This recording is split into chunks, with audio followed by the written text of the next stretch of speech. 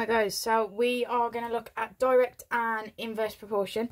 I'm going to pick the odd few examples off this sheet just because they're a bit mixed up, and then I'll do the inverse proportion ones as well. So these are the ones where we're creating the equation and then using our equation afterwards for the part B to find an actual missing value.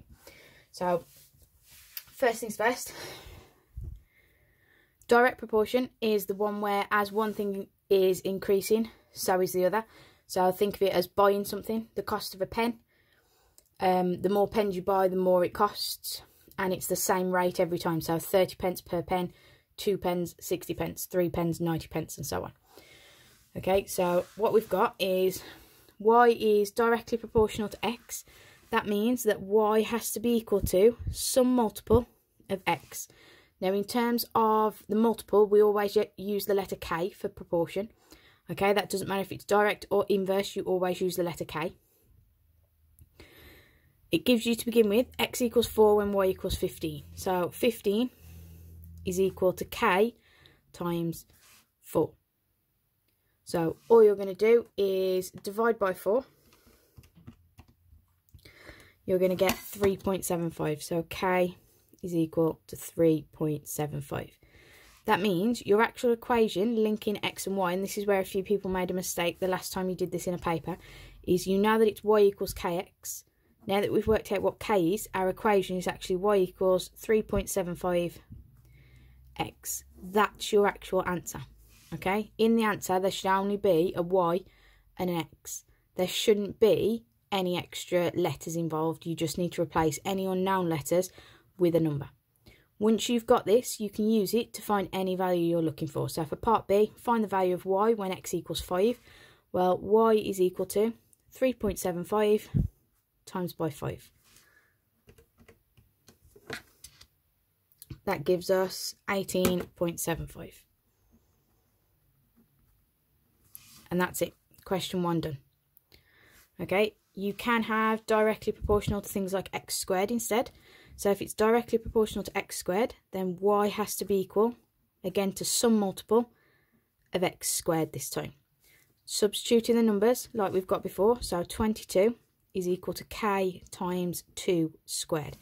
2 squared is going to give us 4, so if I divide both sides by 4, it's going to give me 5.5. So k is equal to 5.5. That means my equation linking them together is y equals 5.5 x squared.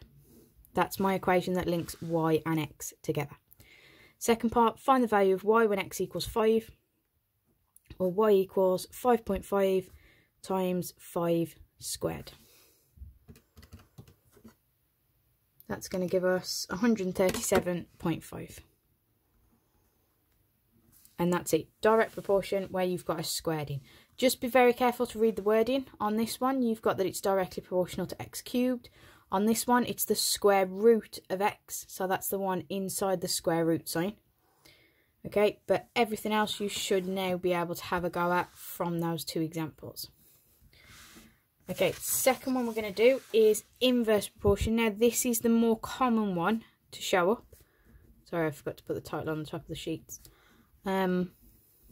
So for inverse proportion, this one is as one thing is increasing, the other is decreasing. And the best way to think of it is if you think about a job being done, someone building a house. If it took one person 20 days to build it, it would take 2 people 10 days. Twice the people, half the time. Okay, so as one thing increases, the other decreases. So inverse proportion is always in the format k over something. Okay, so what we've got here is inversely proportional to x. It means y is equal to k over x.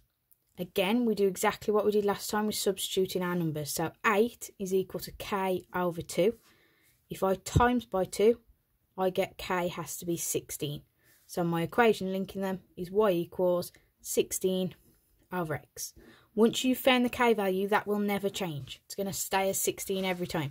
We're just going to use it to help us find some answers. So find the value of y when x equals 5. You get y equals 16 fifths or 3.2.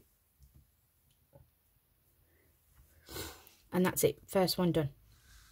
Again, you can get inversely proportional to things like x squared. So y has to be equal to something over x squared. In which case, plug in your values. 5 is equal to k over 2 squared.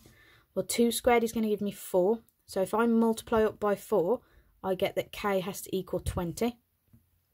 In which case, my equation is y equals 20 over x squared.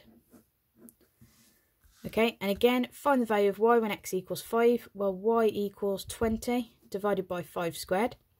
Since 5 squared is 25, you've got 20 over 25, which simplifies to 4/5 or 0.8. Okay, you can just type that pi into a calculator. Right, you can also get, just like with the other ones, inversely proportional to x cubed, so it's something over x cubed, or inversely proportional to a square root, so that's the one with a square root sign in, but it all very much follows the same pattern after that. But this is the one that people tend to forget, and it shows up every single year. Okay, so make sure that you've gone through all the direct and all the inverse. I know it gets a bit repetitive after a while, but it is better to keep practicing them, okay, than it is to have it something that's forgotten when, like I say, it's there every single year.